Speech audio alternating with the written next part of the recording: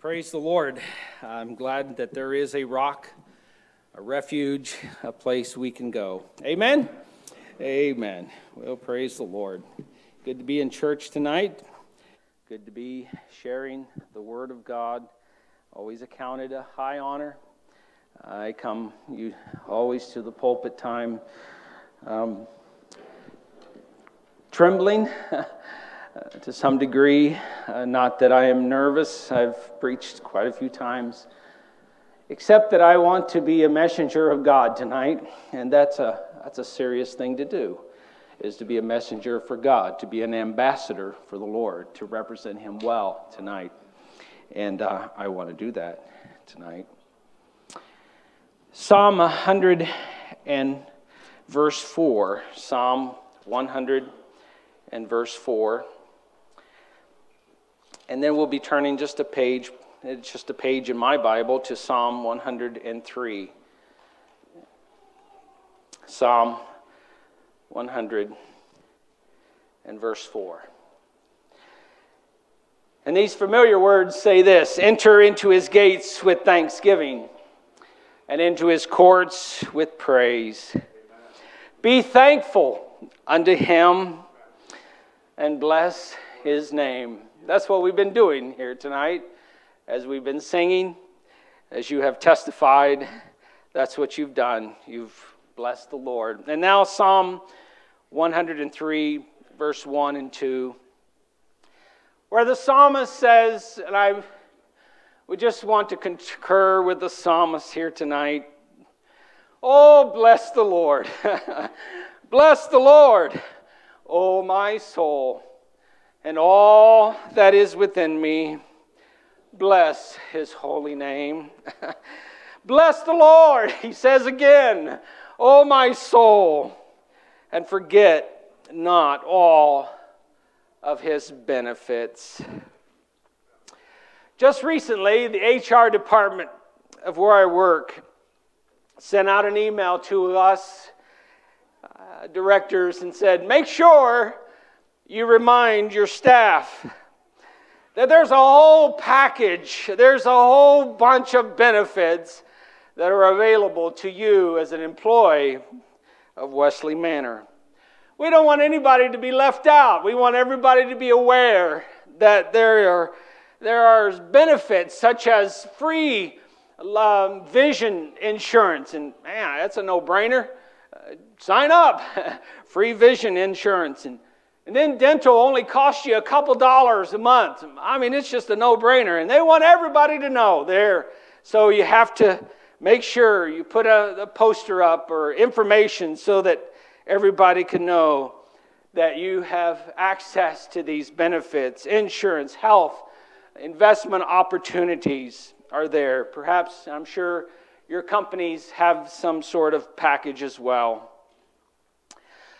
I think we fail to take advantage of benefits, sometimes because we're not aware, but there are many times that we have forgotten what's available to us. Is it not true that we are forgetful people? Dave Cooper, I will call him on the phone, and I will say, hey, Dave, call me. And by the time he calls me, he said, what do you want, Doug? I don't remember. I forgot. He said, well, start leaving the message on my voicemail so I can remind you what you need. And so I've had to do that. I've had to say, hey, Dave, I need this and that and the other. And so when he calls me, he said, okay, this is what you said. And so we'll talk about it. We're forgetful people. Perhaps some here would go to the refrigerator and forget what you went for. Pastor, you're not supposed to shake your head yes. Don't tell on yourself. Go into a room and you can't remember why you were there and have to start over back at the couch and say, okay, what did I go over there for? We are very forgetful people. Someone said we could actually plan our own surprise party if we wanted to. We're so forgetful. My dad, I remember him saying many times, Doug, I need a new motherboard. I need another new motherboard. My rememberer is just broken. And my forgetter is working perfectly. We do that. You ladies, you forget to turn the oven off. Us guys, we forget to take the trash out. Worse, we forget our anniversary. Yikes, that's a bad one. Or lower the toilet seat. I mean, that is really bad. We forget that one. We're forgetful people. Is it any wonder that the scripture comes along and says, remember his marvelous works. Don't forget them. Think about them. Jesus himself, did he not say, do this in remembrance of me? Where he knew what we were made out of. We are so forgetful. Ephesians comes along and says, remember from where you came from, that once you were Gentiles, you separated, aliens from the promise, the covenants. And remember that there was a time in your life you had no hope and you were without God. But remember now that you've been drawn nigh. You've been made nigh by the blood of Jesus Christ. Oh, I remember that day. I don't know about you, but I remember the day that I knelt at an altar of prayer. And for praising God here tonight, he forgave me of my sin. I remember that. I walked out of that church that night a different young boy. I was only 10 years old, but I remember it as if it happened yesterday, of what I sensed that God had forgiven me. Praise his name. And so let's not forget, the psalmist encourages us tonight, before we pack away Thanksgiving, before we enter into the rush of Christmas season.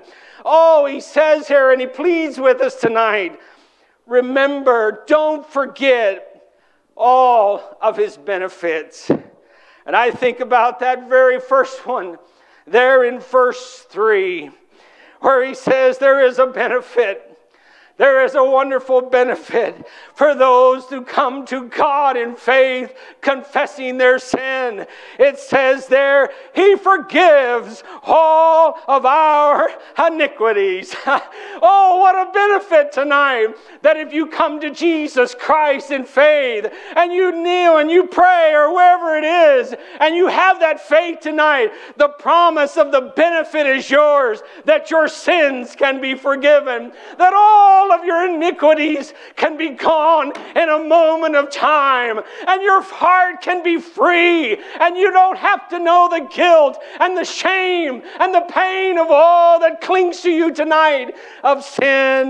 But it says there that he forgives all of our iniquities. I say praise the Lord. Isn't that a wonderful benefit tonight, to know that when we come to God, he doesn't hold back forgiveness, but he wants to give it freely to all those who ask in faith. I will forgive you of all of your iniquities. I remember experiencing this so vividly as a teenage boy. I had disobeyed my dad. I know it's hard for you to believe, but I did. And I had went to a place of entertainment that was outside of the rules of our home. And I'll never forget laying in bed that night, and conviction hit my soul so drastically. I lay there, I could not sleep. I wept in my bed. You know, it's a good thing to sense the conviction of God upon your soul. If you sin against God and you sense the prick of the Holy Spirit, that's actually a very good thing. Woe unto us if we ever get to the place where we can sin before God and not know the pain and the sorrow that it should bring to your soul, that you've stepped out of line with God. But that night, as I lay in my bed with tears coming down in my eyes, I had disobeyed my dad, and I couldn't stand it anymore. I went to his bedroom, and I said, Dad, I've got to talk to you. And he came to where I was by my bedroom, and I began to confess to him my grievous sin. You might not think it was so bad, but I knew it was bad. I had disobeyed my dad. And I'll even never forget, even tonight, as I can see his rough construction hand put on me. And he said, son, I forgive you. I forgive you. And I'll never forget what I sensed and felt, that I was free of that guilt. I was free of that sin. I had already confessed it to God, and now I needed to confess it to my dad. Earlier in my days of 10 years old, as I've already said, I remember coming to faith in Christ as a 10-year-old boy and having my sins forgiven. Oh, what a benefit tonight. Have you forgotten that when you come to God in faith, He can forgive all of your sins? Hallelujah. I'll never forget hearing the confession of prisoners where I worked in Florida. Perhaps I've shared some of this, but it sticks in my mind again tonight, of the worst and the heinous kind of sin that you can imagine here tonight, as I listen to the confession and the testimony of men who were rapists at one time, who were murderers at one time, and other sins that I won't even talk about here tonight. But I was able to say, on the authority of the Word of God, one of the benefits of having faith in God is that all of your sins can be forgiven tonight and washed clean to where you're not guilty anymore of that sin. Yes, you have to stay in this prison. Yes, you have to pay your debt to society, but in God's economy tonight, you have been forgiven. You have been set free from that sin. Hallelujah tonight. What a benefit. What a benefit tonight to be forgiven of all of our sins, to the praise and glory of His grace, Ephesians says, wherein He has made us accepted, accepted in the Beloved, in whom we have redemption through His blood, the forgiveness of sins according to the riches of His grace. Hallelujah. God hadn't sent an email. Let me tell you, He's done something better. He's written it in His divine Word of God that never changes. Policy changes that word. The benefits may come and they may go, but this word will never change. It says that if we come in faith believing, He says, I can wash away all of your sin and cleanse you from all of your iniquity. Oh, I say hallelujah tonight. I just might get blessed here tonight thinking about what God gives to me as His child. Forgiveness for all of my sins. Oh, my sin, the songwriter said, the bliss of this glorious thought, my sin not in part, but the whole is nailed to His cross, and I don't bear it anymore. Praise the Lord tonight, people. We don't have to bear this sin because it can be well with your soul, because one of the benefits is coming to God in faith is to have all of your sins forgiven. Hallelujah. I don't ever want to forget that. I need His blood every day. I need His washing every day. I need His cleansing every day. I never want to forget. Verse 4. Oh, there's more. There's a whole lot more. Verse 4 says, He redeems our life from destruction. He crowns us with loving kindness and tender mercies. And my heart goes out to you tonight, that if you're on a path of destruction tonight, He wants you to take the very next exit off of that road and get on a highway of holiness that was preached about this morning. And on that highway, oh, there will be trouble, there will be sadness, there will be all kinds of circumstances, but you'll have joy unspeakable and full of glory. You'll have a peace that passes all understanding on that highway that God wants you to travel. You need to get off of that road of destruction and get on the pathway that God wants you to be on.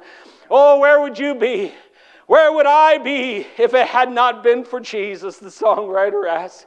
Where would I be if it hadn't been for Him?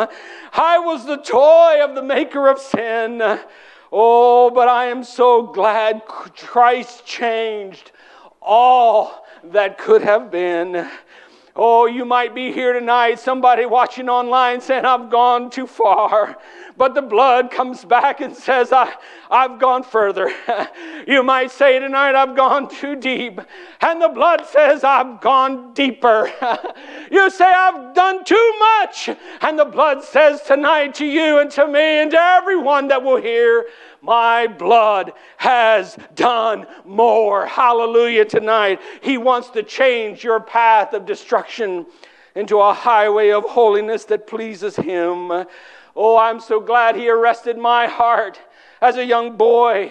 I was on that pathway of destruction, and He set my feet on a solid rock tonight, pastors. And I'm walking with Jesus. Hallelujah. He wants to change your pathway. And that's what one of the benefits of coming to God is. No matter what path of destruction you are on, He can lead you away from that to a way of peace and joy and happiness and fulfillment. And we're going to read about some more of those tonight yet. Jeff Herrick was one of my co-workers who was on a pathway of destruction. God put me in this company with this young man who said he didn't want anything to do with Jesus. Well, if you're going to hang around me very long, you're going to have something to do with Him, because that's what I'm about. And that's what all of us ambassadors ought to be about in some way, some measure, not like me or the pastors, but in your own way that God made you. There ought to be a light shining in your life that somebody can see. Took him to lunch. I'll never forget, in Jupiter, Florida, at a pizza parlor. We were having lunch. God, the Holy Spirit, spoke to me and said, now is the time to warn him of this destructive path he's on. And I painted a vivid picture for him. And I said, Jeff, if you knew your family was on a train and traveling along, and you knew there was a bridge out ahead, and they would go into this ravine and be destroyed, what would you do, Jeff?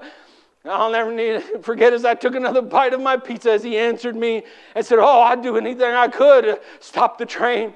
I laid my pizza down and said, I'm getting ready to do the same thing. I'm getting ready to wave the warning in front of you, Jeff. You're headed in a pathway of destruction unless you change. There's damnation ahead for you.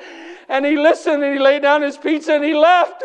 And I wondered, oh, no, maybe I was too hard. Maybe I was said it too hard. It wasn't long, my cell phone rang, and he said, Doug, I prayed the prayer. I prayed the prayer. And tonight he lives in Wisconsin, winning his family to the Lord. Every once in a while he calls me, he said, pray for this one. I'm working on this one. This was a hard case, Doug. Pray for me. I'm working on them. Oh, what am I talking about? The benefit of God is He can take somebody who's on a destructive path and change them for eternity. Hallelujah tonight. Praise the Lord for this. Just this week alone, I was up in the dietary area in the kitchen. I hang out up there a lot.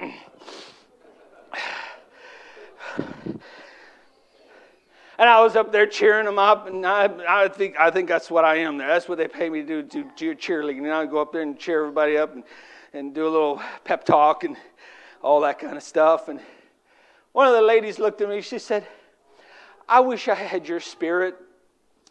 Oh my, that lit a fire in me right there. I said, oh, here comes the sermon. Right now. I began to preach Jesus to her. I said, oh, yes, you can. Right in the middle of the kitchen, I began to raise my hand and say, oh, you can have that same spirit, because it's not my spirit at all. It's the Holy Spirit whom God wants to give to you if you'll have faith in Christ. And boy, they just take back a little bit. They didn't know they was going to get a sermon right there in the middle of the kitchen. But she looked at me. She said, oh, I'll be down to pray with you. Later said, oh, please come on down to my office. Oh, come on down. Nothing greater than I could do than pray with somebody to receive Christ. Another this week stood at my door, and he leaned up. I knew he had a question for me. He looked at me and said, why are you so happy all the time? You know, I didn't give him the answer that maybe he thought I was going to give him, that, you know what, I don't have any problems in life. I have no stresses in life. My wife is awesome. She is. I don't mean that she's not.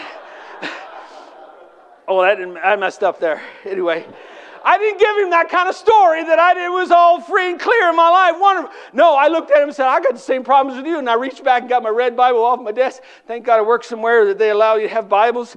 Woo! I opened it up, John 3:16. He didn't know he was going to get a sermon.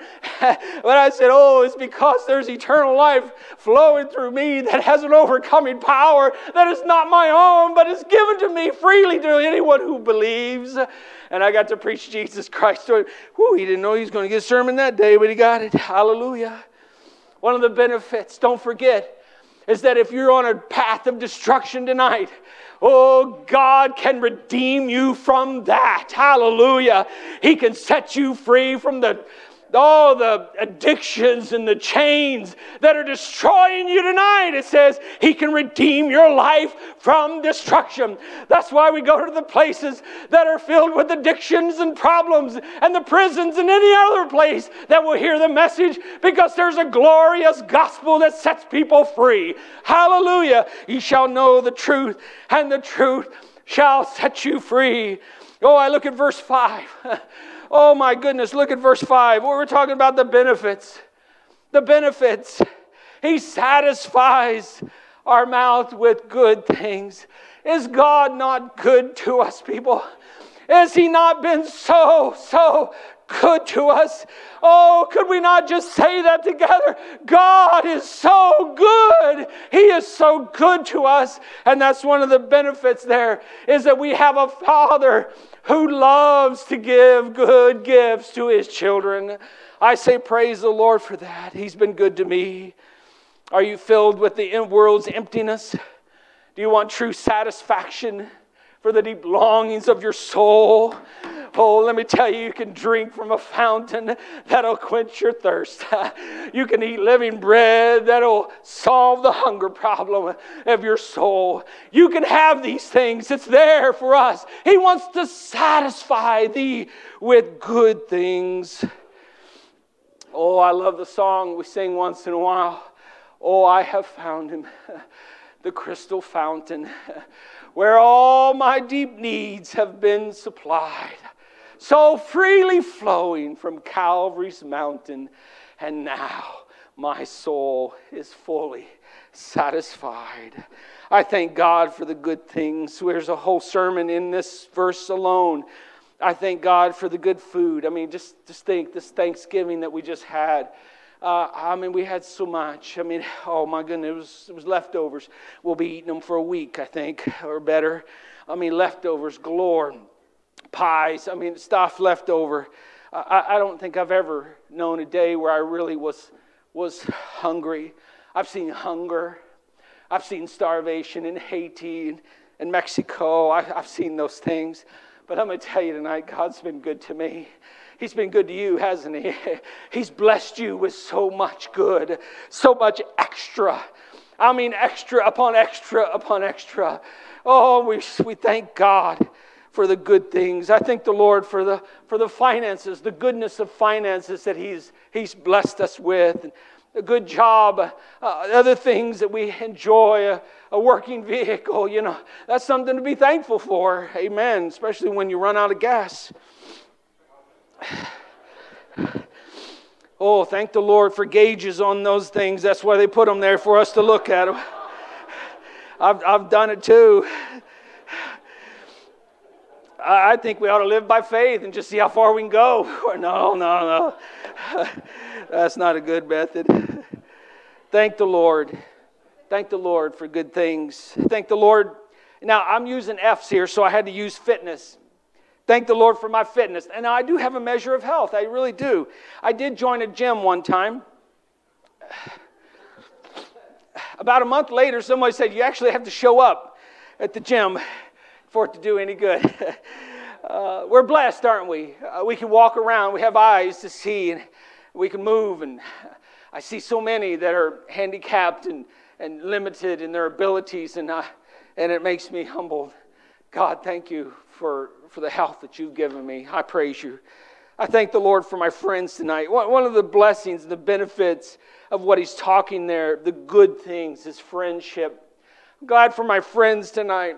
I've got some older friends, and I think of Josh Petty tonight, who's a dear friend of mine. I could call him right now or any time of the day, and he would pick up and, hey, buddy, what's going on? Another pastor friend of mine. It's just a blessing to have good friends to share. As Pastor said the other day, that we need to have people we can unburden our soul to. Thankful for my new friends here in this church. Jerry, you're one of them. Don't deny it. You're my friend. Hallelujah.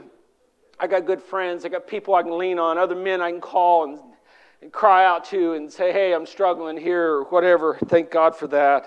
Oh, God's been good to me. He's blessed me with family. Oh, my precious wife of 32 years of November 1st.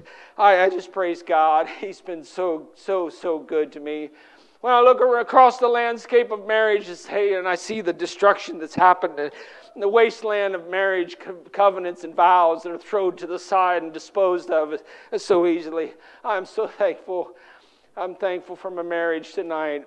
Church, we ought to celebrate marriage. We ought to celebrate fidelity and vow keeping and all these things. We ought to make a bigger deal of it. I think so. And in this day and age where everything is disposable, we can say, oh, thank God for the marriages that are here tonight that are 50 and 60 years on. And I praise God for you. You're an example to me.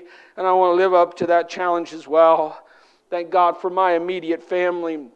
My kids, my grandkids, I could just go on, I better go on. Mom and Dad and my brothers. I'm blessed. My church family here tonight that I believe cares about my soul, for my pastors here tonight. You know, I'm glad we got 4. It takes 4 pastors for me. It does.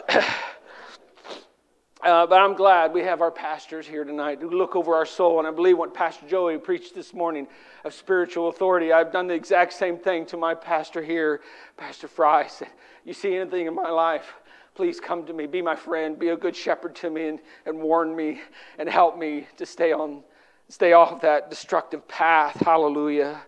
Oh, we can take things so for granted. We can foster an attitude that if I had it coming to me, I've worked hard, I've planned well, but my Bible tells me that all the good gifts tonight that I'm enjoying have come from above, from my Heavenly Father.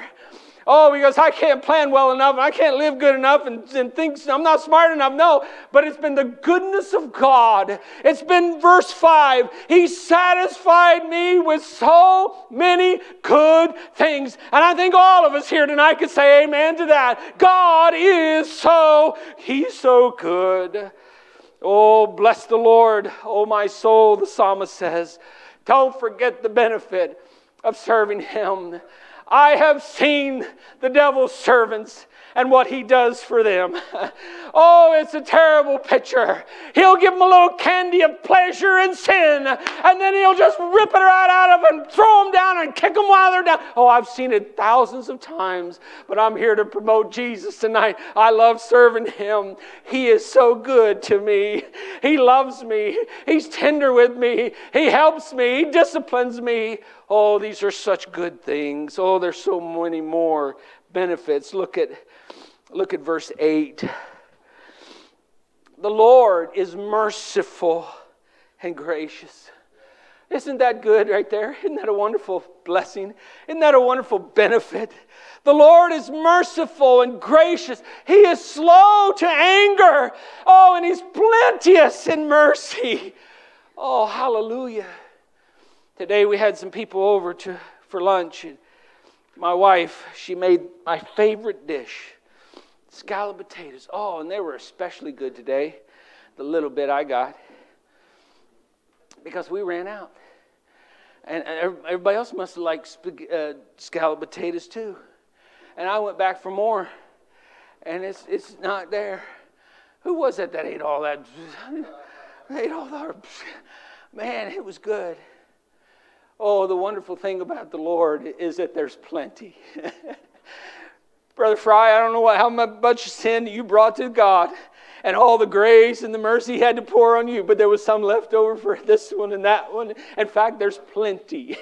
There's plenty for everyone tonight. You can come and there's plenty of grace. There's plenty of mercy for your sin and my sin and the whole world.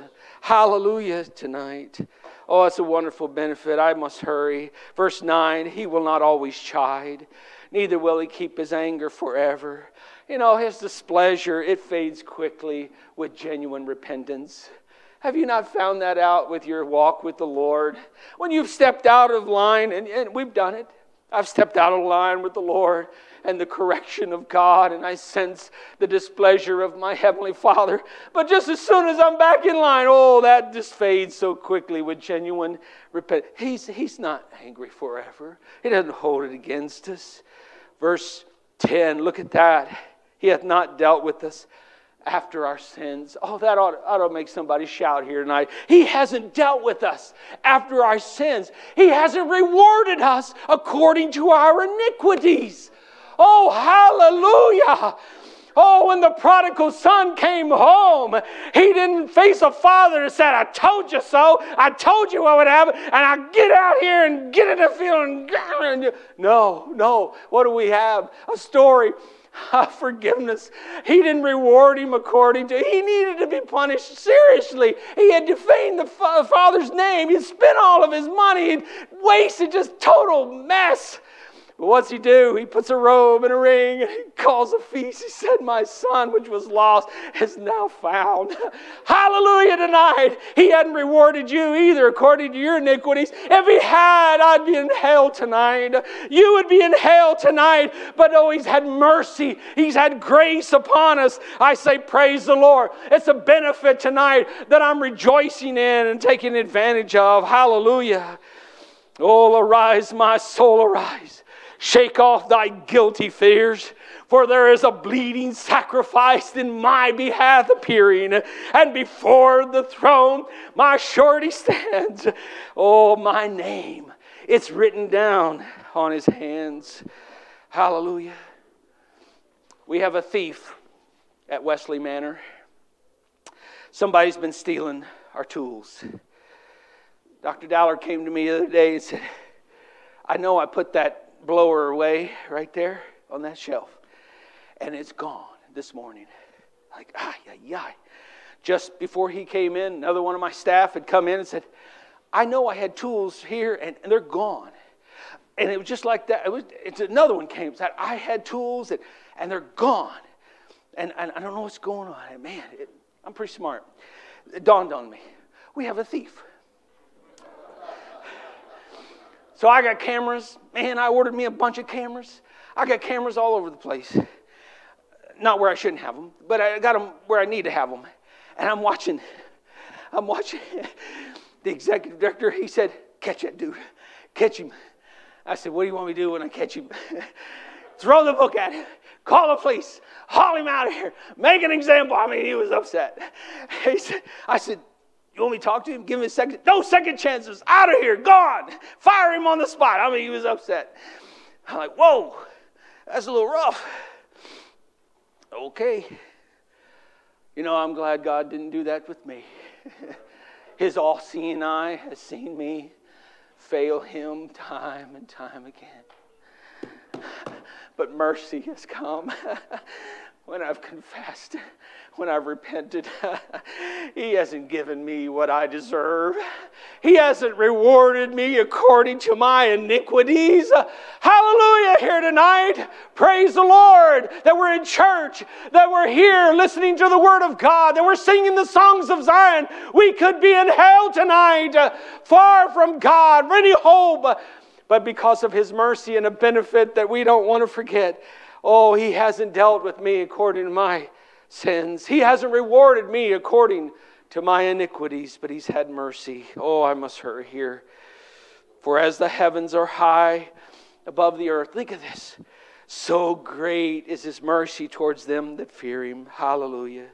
Verse 12, think of it, as far as the east is from the west, so far has He removed our transgressions from us. I can't wrap my mind around that. I know you can't either. That's a long ways from here. And verse 13, I'm closing quickly here. As a father pitieth his children, so the Lord pitieth them. What a benefit. Oh, isn't that awesome? Oh, that God has compassion on us. That He remembers, as verse 14 says, that we're dust. We're dust. A good father does not turn off his child for being weak or sickly. But listen, but is so much the more indulgent as his necessity requires. There are families right here in our church that have special needs children. They're heroes to us here tonight, amen? They're heroes. They know what it's like to go further and further and further in pitying their children and remembering that they're weak and that they're of dust. I'm glad I had a good wife who reminded me of this. She reminded me that, honey, Joshua's just 2. He can't clean up his room. He can't mow the grass yet. Come on, give him a break. You know, he can't pay his own way yet. Oh, like a good father, we try to remember the maturity level. God knows it. He does it the best. He does it perfect. We fail at that. We expect too much or expect too little, and somehow we try to get it in the good there. But our Father, He remembers that we're dust. Hallelujah. Oh, praise His name. Praise His name. Sister Campbell, would you come and play on the piano? God is so good. God is so good. I'd like to close with that chorus here in a moment. You know, the HR department, they were concerned that we wouldn't forget and wouldn't miss the good benefits. This Bible here tonight wants to remind you and wants to remind me there's wonderful benefits. It's whosoever will. You don't have to be born in a Christian home like I was, and you don't have to give good missionary parents, godly parents like I had. Thank God for all that. No matter where you've come from, this good book says there's benefits for you. Whosoever will may come. There's water for you to drink, and you don't even have to have a price. You don't have to bring money. You can come without price and buy. There's food. There's living bread that you can taste of tonight and drink of Jesus Christ and eat of Him and be fully satisfied. Praise His name. For whosoever shall call upon the name of the Lord shall be saved. I'm so excited about working with Brother Fry in the prison, here, local jail here, because I've seen it firsthand where people have gotten a part of the benefits that are offered to them.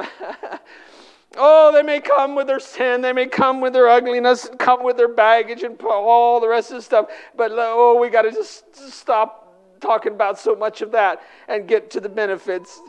He forgives all your iniquities. He doesn't want to remember your transgressions anymore. He wants to put them behind him, for there's more grace in the heart of God than there is sin in your past. Hallelujah. That's a wonderful message to give to people. God indeed is so, so good. Go ahead, sister.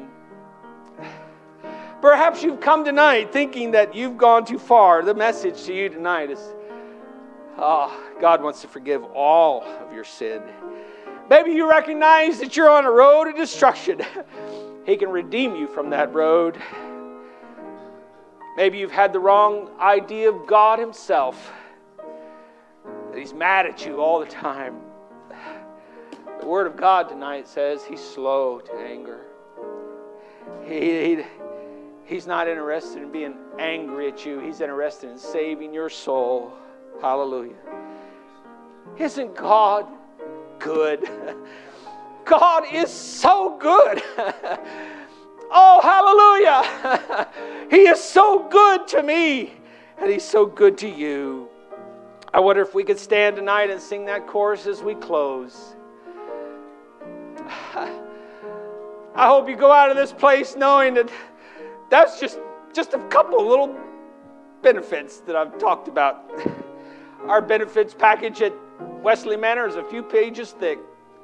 That's a whole bunch right in there. Just get into it and start learning of the goodness of God. For it's the goodness of God that will lead us to repentance. And maybe tonight you recognize that, oh, God's been so good to me, and I'm just taking it all for granted. Oh, as we sing this chorus here tonight, recognize from where all these good things are coming from. And may a repentant, faith-filled heart, be responsive to Him. And you'll be the beneficiary of so much good. Would you sing it with me tonight? God is so good. Amen. God is so good. Amen. God is so good. He's so good to me. Maybe you ought to raise your hand when we sing that. Oh, God. He's so good, people. Oh, He forgives sins. He washes them away. He cleanses. Hallelujah. Oh, God is so good. Oh, He's so good. Sing it one more time, please. Amen. Oh, God is so good. God is so good. Amen. Yes, He is. God is so good. He's so good. So good to me. Praise His name. Praise the Lord.